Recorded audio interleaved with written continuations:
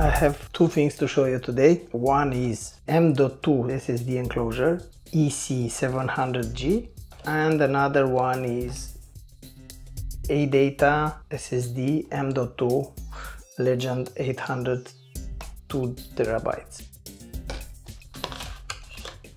Box is empty, so the heatsink is not attached yet, and you are able to see how it looks.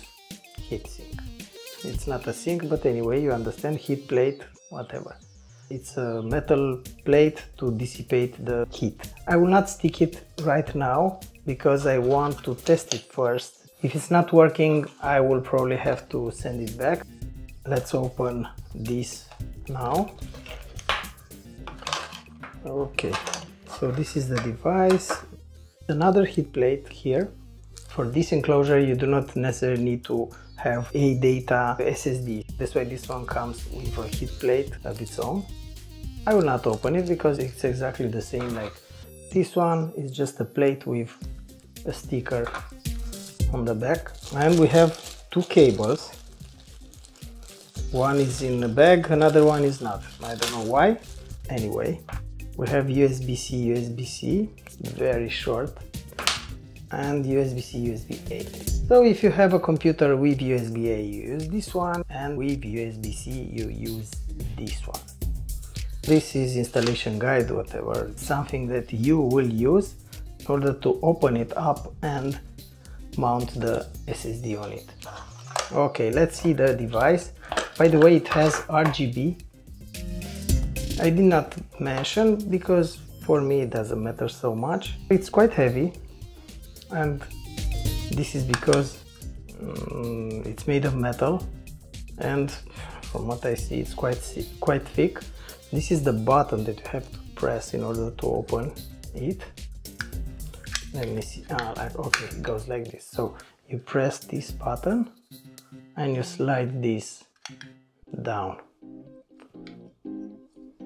Yeah, wow, the plate is quite thick. And yeah, it looks nice. I love it. I like it very much how it looks. This is plastic, so you have to be careful with this button. Okay, it's very simple. It has a port here. This is the USB-C port. This is a port for the SSD, and on the back there are some circuits. I'm not sure if I am able to get it out. No, I don't think so. It's unfortunate because I would have wanted to see what chipset it has. There is some chipset which is written right now on the screen, and it doesn't go very well with Macs. Okay, so let's put the SSD. You will need a tool. It doesn't matter. I'm pretty sure everybody has a screwdriver in house. You just put the SSD inside, and you have to be careful because here is a gap and here also. So you put it here, click, and then this screw goes here, like this, and that's it. Okay, it's a bit tricky. No, perfect, that's it. Let's connect it to the system and do some speed test. Because this Mac has USB-C, I will use this cable, which has USB-C and USB-C on both ends. I don't think you need explanation for this. You put one end here and one end to the strange. It fits, but it's wobbly. Okay, I have here some enclosure from Asus. I have the presentation of this one in the channel, and I was curious if, yeah, so it's wobbly. Also this one. Let's see again. Aha, okay, you have to push it harder. If it moves like this, this means it's not fully plugged. So yeah, like this, you see, and now it's okay. So So it's a plus. This one moves a bit, but I never had any problems with it. It doesn't disconnect. Okay, let's plug it, and immediately you see the lights. Disk utility.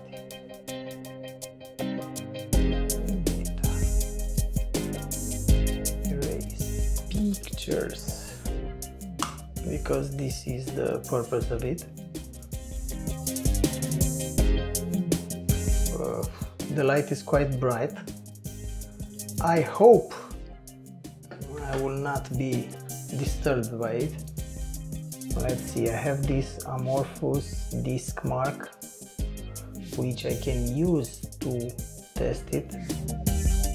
Well, I am satisfied from two perspectives. First of all, this is rated with higher speeds, 3500 megabytes per second.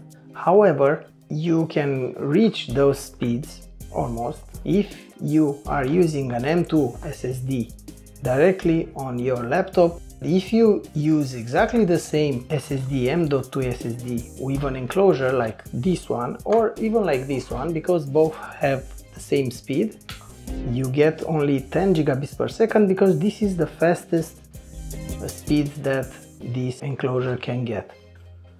Blackmagicdesign disk speed test also shows what I've seen with the other software.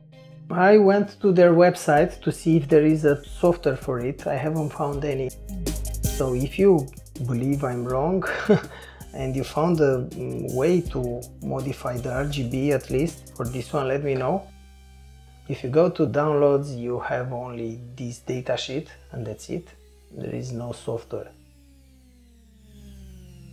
But there is something which I've seen and it was a bit funny. It's written tool-less assembly. Installation is as easy as 1, 2, 3. No screwdrivers are required. Go back to the part where I've installed the SSD and you will see that I needed a screwdriver to open the screw that was holding the SSD. It's compatible with PCI Express and SATA SSD. Of course, the speed is not the same. This is okay, because not many enclosures support M.2 PCI Express and M.2 SATA, so this is good. Tool-less is not. You need a tool.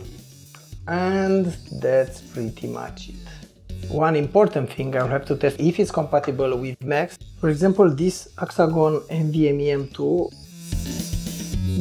EM2 UG2. This has that chipset that is not compatible with many Macs. I have tested on all Macs that I have. It works at first, but if you keep it connected for a longer time, you will not be able to write to it anymore and it will get disconnected. It's not a compatibility problem with the operating system, it's hardware compatibility. If I'm using Windows or Linux, you get the same error.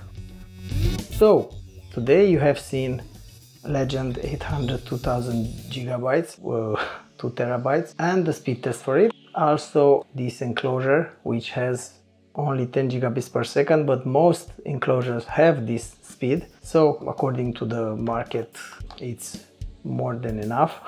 It's very good that it has two cables, one USB-C, USB-A and one USB-C, USB-C. So you can use it with both computers. By the way, 10 gigabits per second you will get only if you use it with this cable. With this cable, which is USB-A on the other end, you will get 5 gigabits per second. Great, so I hope you have learned important things. First of all, you will not be able to reach the full speed of the M.2 PCIe Express SSD with an enclosure. You will get only the fastest speed of the enclosure, of course, if you have the hardware for it. Unfortunately, like I said, you do not have any way to modify this RGB. It's kind of bright. I hope I will not be very much disturbed by it. I will have to stick this plate and it will look even better. And that's it. Thank you very much for watching and see you in the next one. Okay, bye.